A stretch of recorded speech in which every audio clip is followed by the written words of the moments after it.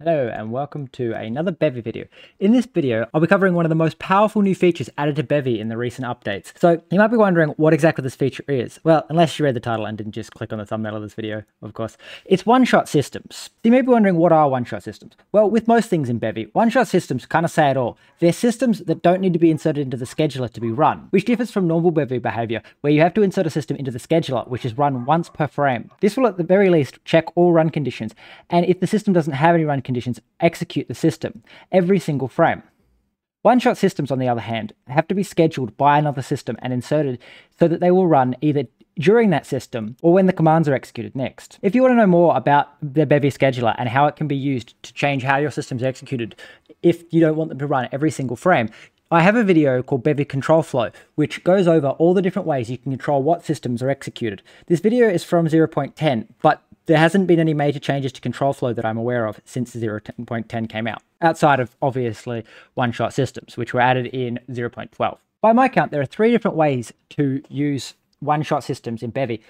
Most directly, you can execute a system just once on the world. The other option is to register the system into the world, and then this will return a system ID that can be used in the other 2 options of running your world. There is also the option to include additional input data that will be executed with the system. I will be covering this in more detail later on in the video, once you have a better idea of where you'd be wanting to use one-shot systems. Now, you may be asking yourself why one-shot systems are so impressive. Couldn't you do all this with run conditions, states, and system sets? Well, this is true. All the behaviors of one-shot systems could be achieved with these features already in Bevy, and possibly the use of a world capture enclosure that would then execute literally anything because it has world access. It would not be a simple process. Take it from me, I've tried before to implement a game that would use systems that would be added to the scheduler when the appropriate systems were in the right state, in order to execute things like cards in a card game activating special effects when other effects are in play. Biggest issue with this is it can be very hard to reason through what run conditions are going to trigger and activate what systems, and also to come up with all the different complex states that need to be in place in order to allow your systems to run only when they are needed to and not in other times. This is obviously quite a complex structure and is hard to explain in a video. So instead, I'll leave it up to the user to think about where exactly you would need things like weather systems and that to have specific interactions that may not directly be able to be implemented straightforward in Bevy's current layout system. Although one of the more powerful ways that you can use one-shot systems that I think all of us will appreciate is in UI.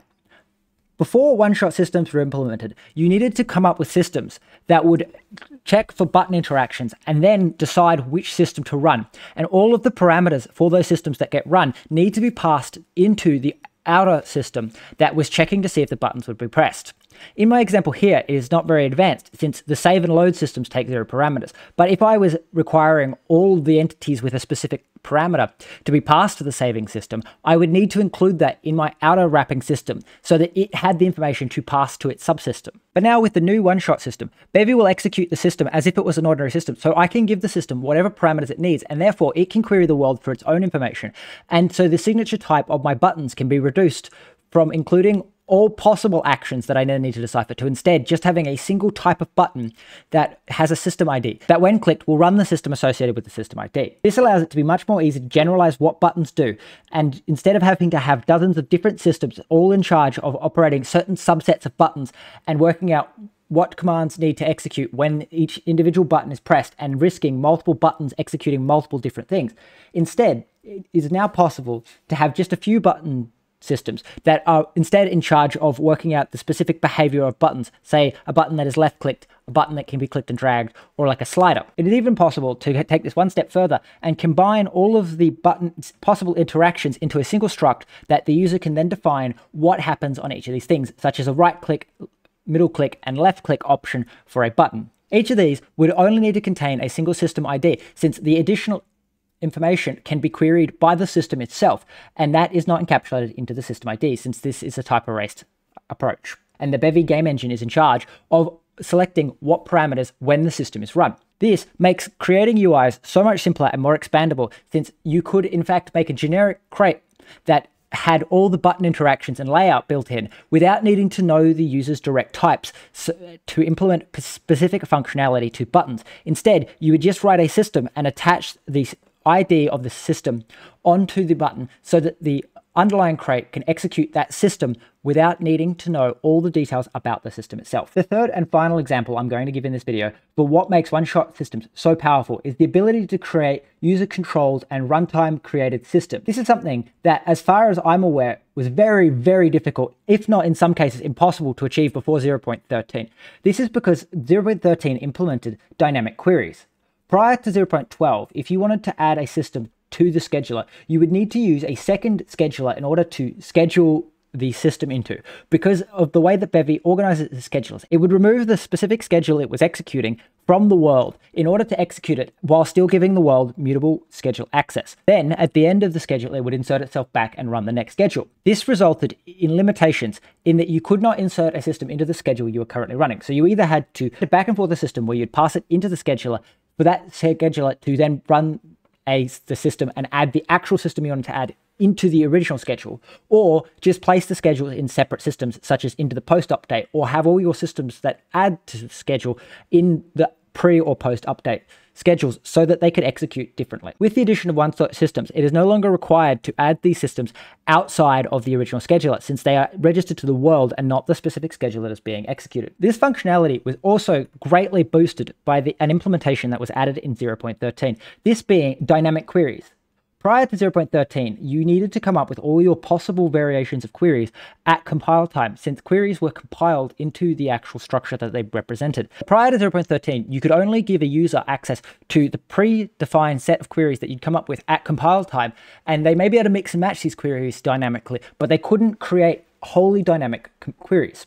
With 0.13, wholly dynamic queries were added, and it's now possible to create wholly unique runtime systems that can even use runtime generated components that would then be able to be customized for something such as a scripting language. As you can see, OneShot systems are incredibly powerful. But now, let's circle back to what I mentioned at the beginning of the video. How exactly do we use these OneShot systems?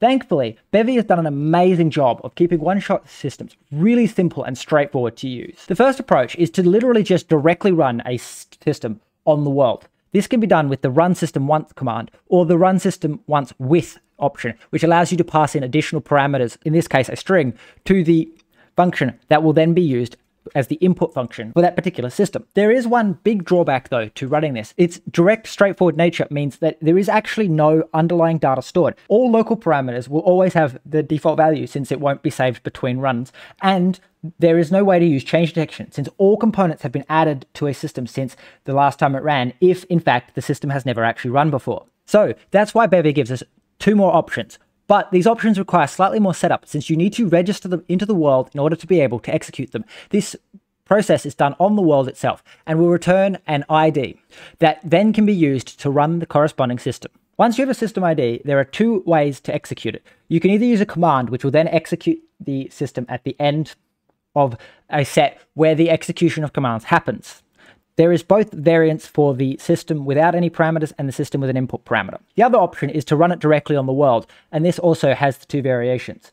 The biggest limitation of commands is that it's unpredictable what systems will run before the commands get executed, since Bevy dynamically inserts its decision on when to run commands based on a heuristic that determines what systems may conflict with each other and need commands to have run first. So running it on a world is much more selective, but does run the limitation of you needing to know exactly when you want to execute the command, but does run the limitation of requiring mutable world access to be included as part of your system. And this usually restricts your ability to do things like include resources and run queries in the system parameters. So instead, you would need to collect this information, determine if you're going to run the system, and then run it on the world. As you can see, OneShot systems are amazingly powerful, and hopefully this trend will continue of Bevy growing and expanding our toolset for each update.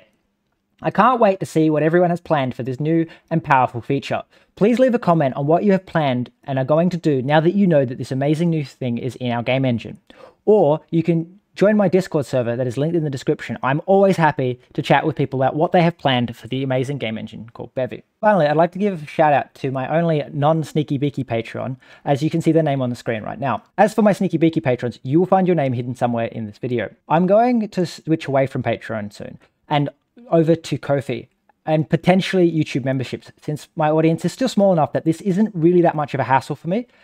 And from what I've been told, Patreon is sort of heading in an anti-creator direction, and it's making it harder and harder for creators to use the platform as it was originally intended, and instead making it more costly for less features. I realize that my swapping away from Patreon isn't going to really make any difference to them, but I truly do believe that it's the small creators that make the biggest difference, since if I swap to another platform, it won't affect Patreon, but instead will allow another platform to grow and improve itself to a position that maybe the larger creators will actually decide that it's worthwhile swapping. And lots of small creators can easily swap since their audiences aren't so large that it is a huge inconvenience and a risk to their livelihood. So I hope that those patrons that have been supporting me will also make the leap and head over to my Ko-fi to support me when I officially announce it. I do appreciate everyone who is supporting me, and I'm not doing this just to make it needlessly difficult. I truly do believe that we need to make the change that we want to see in the world. I'd also like to do a huge shout out to Milian, who suggested DaVinci Resolve as an alternative to the software, since mine stopped working when I built my new computer and is complaining about the license no longer being valid. I haven't used very much of DaVinci Resolve, but it seems like a very good editing software, especially considering that it is free for anyone to use. Hopefully it will work out well for editing this video, and I will be able to see you all in future videos. Thank you, and don't forget to like, comment, subscribe if you've enjoyed this content.